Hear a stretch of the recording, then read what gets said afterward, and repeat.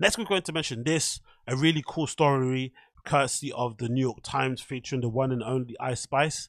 And it's called Ice Spice Broke Out with Munch. Rap's new princess is just warming up. You know, rap princess is a little bit extreme, but I like the article anyway. And I think the reason why I wanted to mention it first is obviously the photography in it is absolutely special. The legendary John Caramanica wrote it, who, you know, most of you would know from really cool hip hop related articles and whatnot. And I also think, in terms of tastefulness, in terms of creative direction, and in terms of just understanding how to kind of A&R somebody and to kind of introduce them into the market, onto the industry slowly and build them up and actually build a fan base around them and anticipation of their songs. I think whoever's in charge, whoever's involved, Ice Spice has done a really good job. Now, it could just be all her, and she's really smart and kind of clocked on. You kind of get the impression, reading a little bit of this article that John Karaminika wrote. It's a really good one in terms of kind of describing her origins, what she's up about. But I feel like in general, we've seen how this has gone wrong in some way, shape, or form. I think Lil Nas X might be probably one of the best examples of it, of maybe the quality of music not matching some of the, you know, attention that he maybe gets online, and people kind of, you know, getting sour to him. And maybe another person, you know, somebody that maybe kind of looks like Ice Spice. You look at somebody like Lato, you look at somebody like Megan Thee Stallion. There was a lot of, I think, disconnect about the amount of attention they kind of got in the mainstream press, and how it was trying to, how the record label was trying to have them perceived, and what was actually going on in the East streets and outside on the streets. And I feel like they've done a really good job with Ice Spice in terms of getting her to be somewhat organic. I feel like the conversation around on the internet isn't kind of forced, isn't too heavy-handed. It kind of makes sense what she's doing. And then in the streets, they're doing a good example of it also, because she's popping out. There's a little viral video going of really viral with her doing a little practice thing with this other female artist. I forgot her name. I think something Princesses or something. They're out on some balcony somewhere in New York, or some fire escape, and allegedly a fan happened to spot them by coincidence talking, and that's them kind of making their collaboration, which obviously, you know, it's all part of the marketing scheme. Then there's another thing with her promoting her new EP that just dropped, having all these kind of doppelbangers, they probably do want to bang them, but gangers of girls, kind of in a similar style to that film Megan, doing dances and stuff outside in New York, where everyone kind of, I think it might be Times Square, if I'm not mistaken, where everyone kind of goes and busk and stuff, where you see the kind of, you know, fake Supermans and whatnot, and the break dancers and whatnot out there. And she's got all these kind of, you know, fake Ice Spices with her wig and the style of clothes, doing her little dance and whatnot. And that's kind of been a little bit of a street team type effort. And I feel like it's been a three-pronged attack. And then obviously doing articles like this in the broadsheets. But I thought something was really interesting in the article that I wanted to quickly touch upon that I thought was good, was kind of the admission of how she kind of got into the industry, and the lack of lying about, you know, what happens in this game. And I feel like this is something that happens quite often, more often than not. People don't really want to admit it. So I think the article is somewhere around here. Where is it? Oh yeah, this one. Yeah. So I think it's her talking about how she got started kind of rapping and whatnot, right? And it was very organic, obviously, because the attention was there online. I think this is kind of something that maybe I'd say Cardi B is maybe suffering from a little bit at the moment, because she speaks a lot about her, you know, lack of confidence in putting out music and worrying what people say and whatnot. And for me, I've always felt like Cardi B was never really an artist or a musician in any kind of way, shape, or form.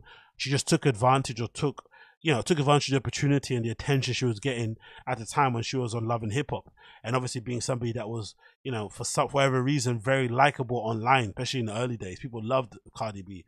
They loved to have her on shows. They loved to kind of clip her, you know, rants and whatnot, and the little mannerisms, and share them online. And she was kind of somebody that people kind of got behind and rid for. And obviously using that attention to kind of then, you know, segue into some sort of musical career with the help of writers and producers and stuff, kind of worked for the first album. But obviously, if you don't care for music that way, you kind of realize how difficult it is to follow up such a really good album like the first one. I forgot what it may be. So I forgot what it was called. Something Moments of Peace or something. The one with the black and white background and whatnot. That was a really good album. I think as a first album, to kind of follow that up is going to be very difficult, especially if you're not somebody that's intrinsically music inclined. So there should be no shame in coming out and just saying, hey, music thing wasn't for me. It was just a hustle like anything else out there in life. I maxed it out. I might drop a single or a feature here and there, like she's done obviously with the Glorilla feature that's obviously doing numbers. But there's no need to kind of keep trying to push yourself to be an artist when you're not. sometimes just use the opportunity to kind of progress and go there. But there's also some people like Ice Spice who kind of got into it just for the attention, just for the money, just for the clout. And then you also kind of find your love for it. You kind of find it as a way of an option to kind of share your story, to say your piece, to be involved in a cultural conversation, to express yourself. And that's what you think you're getting from here. So it says here, so it says, born Isis Gaston to a black father and a Dominican mother who divorced when she was still a toddler, Ice Spice has 5 young half-siblings. She'd written poetry and raps since childhood, and her father routinely encouraged her to freestyle with him.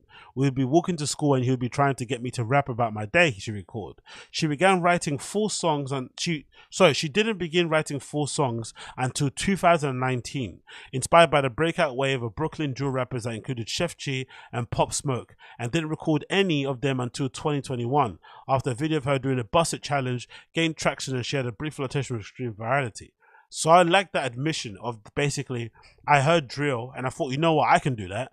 And I think a lot of kids probably heard the same thing. When you hear drill rappers doing what they're doing, SoundCloud rappers back in the day, swag rappers in general, cloud rap, whatever it may be, it was far more achievable or possible to do what they were doing as opposed to doing what Jay-Z, Rakim, Nas, Eminem, and that kind of era of rappers were doing back then, because that's actually rapping, which kind of requires a whole different side of your brain. It's probably something you may be intrinsically born with, or you have to work hard to do to achieve. But when it comes to rapping, like any number of these swag rappers out there, or SoundCloud rappers out there, you'd think most people out there who have some cool ideas could probably put it together if they sat down for a couple of days and kind of worked it out. And she kind of did the same thing. And I also love the fact that the Bust It challenge was a big deal, because I think retrospectively we've all known that now, but she was that one girl who obviously looked one way and then did the thing, the Bust It challenge, where you're dancing, the single tracks playing, and then when it drops, you bust it, and then suddenly you change and you look like you're about to go out to a real swanky restaurant or nightclub. And the contrast was crazy in it, because she looked one way and then she looked completely amazing with her hair straight and shit, wearing a really short skirt and a bum flapping in the air. But I think only retrospectively we found out that was her. I don't think that was part of the promo. That's the interesting part. So for her, it was a good eye-opener, and seeing, oh my god, look at the attention I'm getting. This is amazing. This feels great. Look at the amount of followers I'm getting. Blah blah blah. Let's just try and ramp this up to something else. But for us, the public, we didn't see that until she got famous. It kind of worked. It kind of worked in her favor backwards. It was sort of a way to kind of validate her presence online. Oh yeah, she's been around forever. Look, I remember this is her in this clip. So it worked out that way, and I thought that was pretty cool.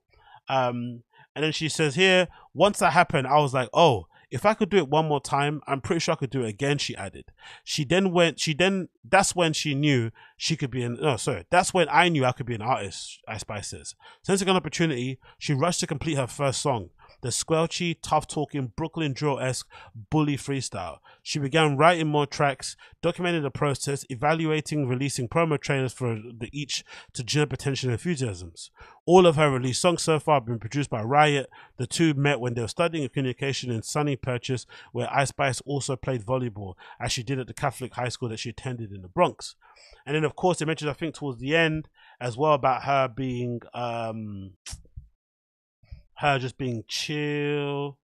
Yeah, anyway, the whole article is cool. There's another bit of article too that mentions about her just being chill and understanding things, and I think she also mentioned an article something about how she was hated in the beginning, which was true. I never really understood that, why girls didn't necessarily resonate or like her too tough, which might, maybe you could some can understand it, because I'd imagine most girls would feel intimidated, because she's probably the girl that a lot of guys would have as friends, but that she kind of reminds me of Nicki Minaj in a way. Nicki Minaj has that energy of a girl that a lot of guys would know, but she knows those guys mostly because she's probably friend-zoned every single one of them. But they secretly have always kind of liked her, but they also kind of respect her because she's a good friend. But she's also incredibly hot. So you'd imagine a lot of other girls who are the girlfriends of those guys wouldn't like a Nicki or an Ice Spice, because they're the girl that all the boys like, because they can, they can hang out with the boys and be cool and be girly, and they can hang out with the girls and be girly and not kind of, stepping on your toes. But for the girls that are the partners or the wives, it's not something you want, because, you never know how in love your man could fall with someone that is if they're hanging out with them in the park or what in the party. But in general, I think her attitude online has been really commendable to see, because there was a moment where there was a lot of hate around her, I would say. a lot of girls didn't necessarily like her, and that energy when it gets put out, especially with these kind of mean girls online, especially on the black side of Twitter, it can be quite make or break. You know what I mean? You either kind of turn into a villain that no one necessarily supports forever and ever, or you turn into somebody that people kind of are infatuated by. I think of like a Kiki Palmer and maybe like an Asian doll being a good kind of contrasting examples of like two people who one side of the internet kind of loves and the other side of the internet kind of absolutely hates. But I think Ice Spice has done a really good job in terms of maintaining that. But like I said, you know, from the cover of the new EP that's out at the moment to the approach to marketing and rollout, whoever's in charge of doing Ice Spice's work now, you deserve a lot of praise. If it's her herself, big pat on the back to that young lady. If it's somebody else involved in that team, you deserve a lot of praise, because this has definitely restored my faith in the music industry in terms of people actually knowing what they're doing. Because for the most part, it feels like a lot of talent gets wasted because there's no one really that works in the business that knows how to break artists, how to bring them through, how to kind of guide them in their career, because it's a long one. I think you can, if you want to, have a long career in music, even if you're just a meme, even if you're just for the moment. You can kind of squeeze a lot out of that kind of small moment and have it segue into other things that can allow you to essentially go through life without having to work a regular job again. I think that's what most people would want, especially if you're this creatively minded. You don't want to be working behind a cashier or behind a desk somewhere. You want to be expressing your art and your creativity in some way, shape, or form. And sometimes the music is just like a gateway in.